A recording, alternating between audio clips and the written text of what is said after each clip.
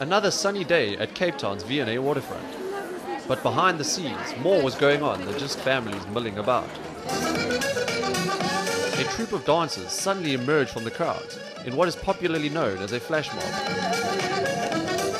It's taken months of meticulous planning to raise awareness for Professor Karabus's plight. It was all organized by a dancer and ex-patient of Dr. Karabus.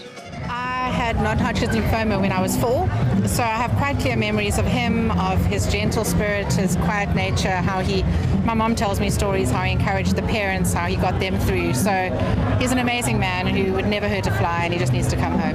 You know, it's been one thing, the ordeal that my father's been going through that side, but it's also the family on this side. It's been really tough, but having friends and strangers, complete strangers, step up, stand, you know, and do something and try and make a difference for my dad and for us and for our family, it's just amazing. And yeah, in the spirit of Freedom Day, it's amazing, fantastic. He needs to be on Cape Town soil. Bring him home. Bring him home. The family say they hope to know by the end of this weekend whether Professor Karabus will be allowed to have his passport renewed and travel ban lifted so he can return home. Roderick McLeod, Cape Town. News that moves. eNCA.com.